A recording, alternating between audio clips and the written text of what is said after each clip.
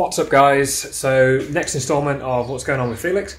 So as I said before in the van video, there's a few bits and pieces that's gone on. So with Felix at the moment I have knocked in the cam and I've taken for a bit of a roadmap, and she's now running really powerfully and she's running quite sweet. So I've dropped the oil after I did all that and the Valvoline is in. She's running quite well. So I was trying to get her whilst all this was going on, trying to get to, should we say, a show standard again. So there's a part just next to the A panel, just here, where there was previously a lot of kind of wet sanding marks where something's actually got into the sandpaper and it started to swirl a bit. So I've been working at that with about 2,500 grit sandpaper and quite an abrasive cutting pad and Meguiar's 105. I'll put a picture up here of what actually happened. Yeah, I burned through the paint. So I was absolutely gutted, completely stopped, heart sank. It's the first time it's happened to me whilst machine polishing ready for shows. Absolutely gutted, as you can probably imagine. So my mate Dean, and I'll put his link in the description below, but here he is working on the car for me. He's done the A panel for me and the match is absolutely brilliant. So I'll spin it round and I'll show you a bit more. So as I said, Dean's done the spraying and the match is absolutely spot on. I'm really pleased with that. And the shine is exactly what it needs to be. So, a few bits and pieces. I need to go and put the stripe in. I've got some more of that at the moment. And I need to machine polish up here. So, you can probably see some of the orange peel on this one. I've got a lot of it out of the front. I'm really, really pleased with that. It's just here, when the light catches it, it's slightly faded where the buffer just hasn't got up into the corner. So I'll be doing that today. Once that's done, I'll be putting the wheel arch back on. It's up there at the moment. What I've done around with the bottom as well, I took the finishing strip off and I cleaned it up because there's a lot of gunk in there. And for those of you who remember the IMM mud fiasco, I'd still got some in here. So I took this all off, cleaned it and cleaned underneath. And as I did, using some of the blue roll, I noticed there was rust. Looking underneath, kind of going right up underneath here, it started to rust where it's been spot welded. So I ground it all off back to bare metal. I treated it with a bit of cure rust. I did that over a space of about 12 hours, so it was fully in. Repainted it with the spare red that I'd got, and then this has actually been filled with Dynax S. Well, actually, it's Dynax UC. So this stuff's absolutely brilliant. I've highlighted it in one of the van videos, but this stuff comes out clear. It usually comes with a 12-inch lance, but I've cut them down to about 5 inches at the moment, so I can actually get them directly into areas a bit better and a bit neater. So that's in the inside of that. I put it all on, I just left it to dry. So hopefully that'll hold a bit of longevity for it. A few other bits and pieces that need to be done at the moment, but mainly the machine polishing's been sorted. It's covered with marks and machine polishing residue all over the place, so she does need a wash again. On the inside, I've got a handbrake gaiter that's going on. That's from Newton Commercial, so I'll get to that as well. My door cards, unfortunately, as though they look very, very nice on the outside, on the inside of them, the water's got into them. I haven't got a membrane behind these. I've only got a bit of tape. So on the other side of these, they've gone pretty rotten, and they're not sitting as well as I'd want them to.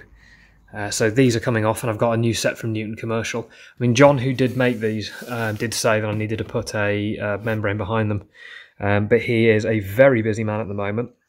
So if you are looking for an interior, especially the Cooper Sport ones, he doesn't do the steering wheels, but he does the seats. Look up John at JCS Custom Trims. I'll put a link in the description below as well for him. The lad knows what he's doing, and he's very, very good. The Newton Commercial ones, I got them at less steel, to be honest with you, so I'm putting those on, and I'll update as we go along. So yeah, let's get back to the machine polishing and get that wheel arch back on. Method to my madness is a small holder with a large pad. The main reason is I can actually get in and let it bend a bit more to get in there. I don't want to force or needlessly force it in there. Got to be very, very careful of making sure I don't get too close to the paint. But essentially I'm using those ends. You can probably just about see them here where I just need to get. So hopefully my method should work. If not, Dean, you're coming back and redoing it. First pass, and I hope you'll agree, that's done a smashing job. So I'm really pleased with that. Markings on here before anyone comments, that is from when I machine polished it and I didn't actually clean the area. So yes, I do need to do that as well. There's a lot of dust, as you can see, on it. So next is to get the stripe on. Every day we escape, losing all of our faith. We can't live this way. Feel me slowly fade away. Feel me slowly fade away. As far as the wind will take me. Every day I feel time slipping, passing, skipping by. All the words I could say just can't really seem to stay. Feel me slowly fade away.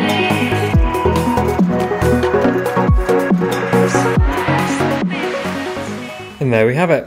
One wheel arch back on and saved. Cool. So, onto the door cards. And in true Bad Obsession Motorsport style, time to put the kettle on.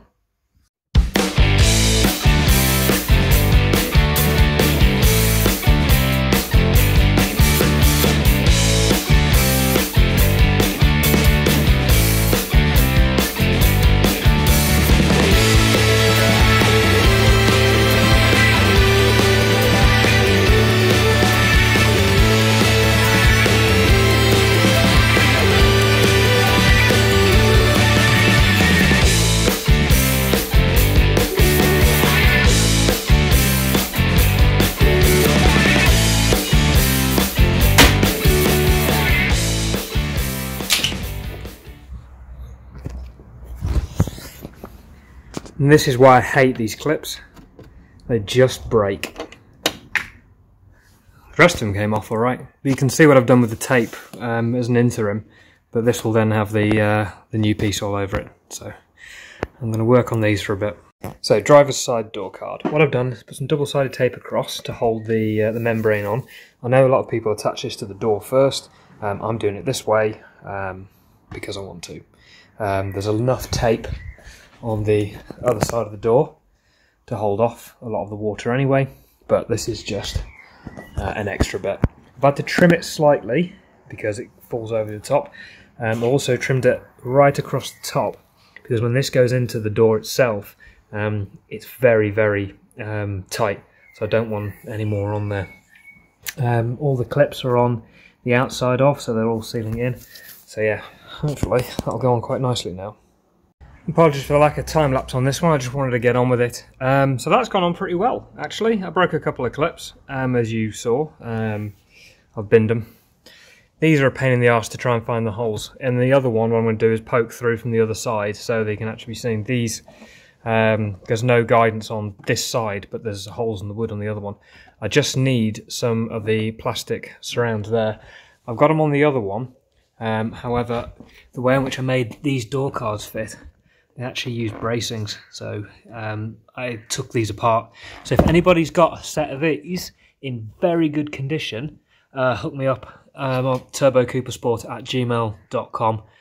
That'll be really, really appreciated. So I'm really, really happy with that one. So we'll get on to the next side. Great little modification to for anybody's handbrake. There's a handbrake gaiter. These again are from Newton Commercial. We've got Velcro on the back. However, you'll notice I've got Velcro on the front. So to get over this, because trying to remove that handle is now impossible without pulling it all apart, my mum, bless her, has sent a bit of Velcro on that side and this tab of length on this side. So I can fit it, it'll go over, and then I can Velcro it up, and then I'll just trim it so you can't see it anymore. Yeah, we'll give that a go. And there we go. Can't see the Velcro underneath, and I've tightened it nicely, so it goes all the way down and up. Really pleased with that. And it almost looks OEM, which is even better. So that kind of matches the gaiter at the front.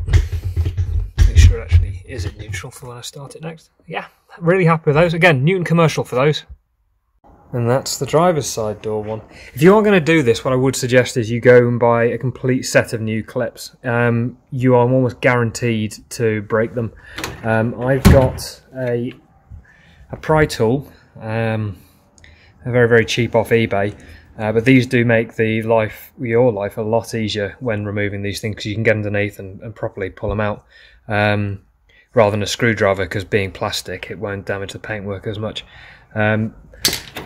I struggled. Needs a bit of a clean anyway, because I've had to put a run of Circon across the top just to get this in.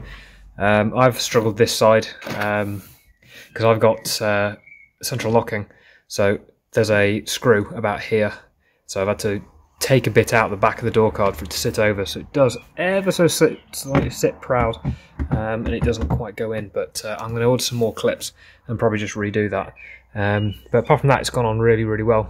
Really impressed with the quality of these. But yeah, again, Newton commercial, worth a look up.